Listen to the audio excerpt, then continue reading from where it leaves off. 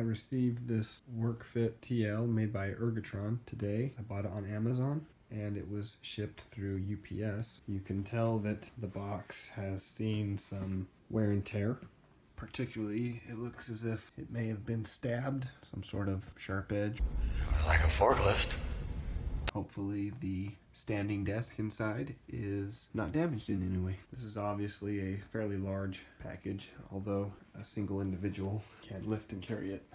As I go to open this, I can note that the tape has already broken on this end, which appears to be the more abused end of the box.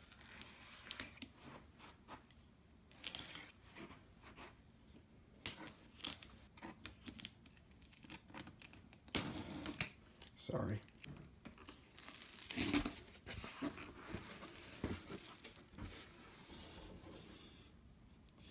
Immediately we open this up, and of course the styrofoam is broken. Hopefully that's taken all of the force.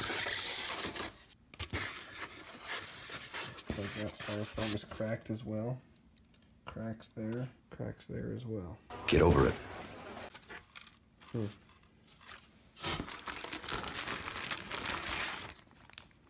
We have some cabling here, and Workfit T Premium, some sort of guide. There are some cardboard dividers here. It's actually a fairly solid piece.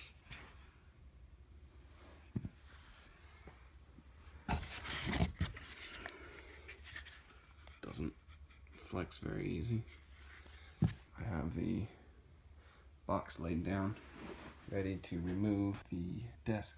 As soon as I start to pull it out, the styrofoam is giving way, although it seems to be doing its job of protecting the unit. So this is everything that was in the box once you pull out the bag of instructions and some tie downs, some cable management stuff. Bottom of the styrofoam seems to be mostly untouched, or undamaged at least.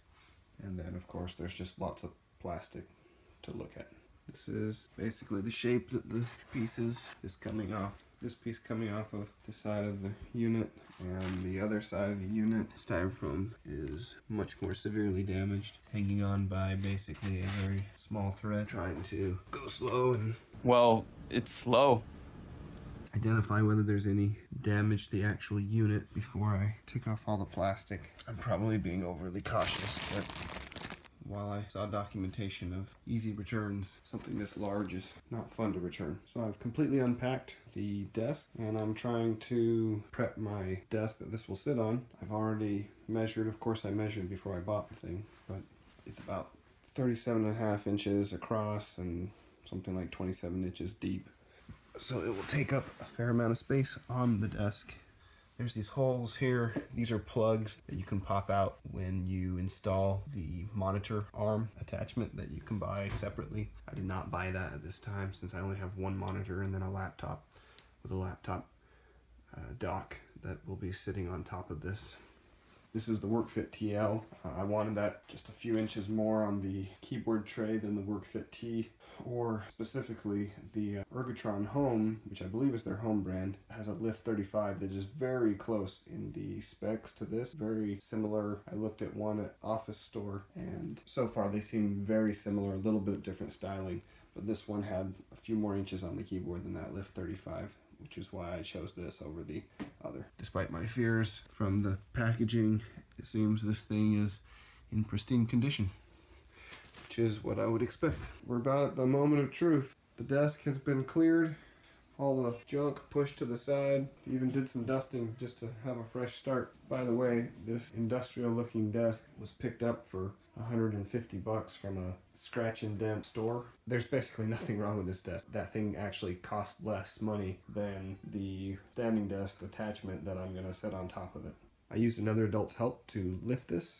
I think I still need to move it over some because the stuff I want to put on the other side of the desk, it takes up so much room. But otherwise it was very easy for two people to lift from the floor. I've finished setting up this desk with all the stuff on it. I've not yet actually taken off a couple of the storage packing items because I want to make sure that I'm really happy with the function and the setup before I fully commit to it. This didn't really take me that much time to set up, despite the fact that I have quite a lot of cable management running under the desk. I was afraid as I was setting this up that the keyboard was in fact, or the tray was too big. However, for practical uses, the amount of movement I have, I usually turn up the settings on my mouse. However, I have to push my keyboard all the way to the left. It's an 18-inch keyboard to have a lot of movement here.